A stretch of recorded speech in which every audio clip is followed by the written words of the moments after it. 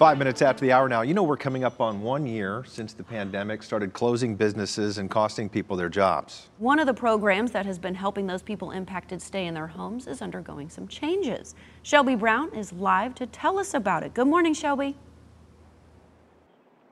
Good morning, Kristen and Rob. Well, a few weeks ago, the Commonwealth of Virginia received more than $500 million new federal stimulus money for the rent relief program, as you said, to help families avoid eviction and stay in their homes during this pandemic. But there are a few changes that we want to note here. Previously, the program was called the Virginia Rent and Mortgage Relief Program. That was covered by CARES Act money.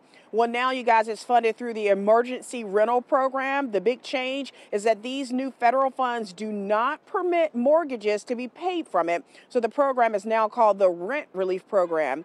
Now, attorney Janae Craddock with the Central Virginia Legal Aid Society explains that millions and millions of dollars are still available to cover renters with arrearages dating back to April 1st of last year. But she also says there's a new provision that will now give renters even more of a cushion. It has to be some type of COVID-related loss of income. And currently they can pay the arrearages in addition to that up to 3 months of future rent.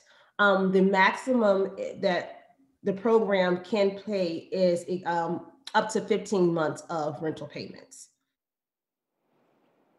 Now, Craddock says one of the good things is that tenants who have already received assistance for past due rent can now reapply so that they can obtain help with future rental payments. And just as a side note, she says that this program really is working, helping a lot of families. Since its inception, the program has distributed more than $83 million to more than 24,000 households here in the Commonwealth. Working for you this morning in Richmond, Shelby Brown, CBS 6 News. Yeah, and that big change, the new federal funds do not help for mortgage payments, just rental payments.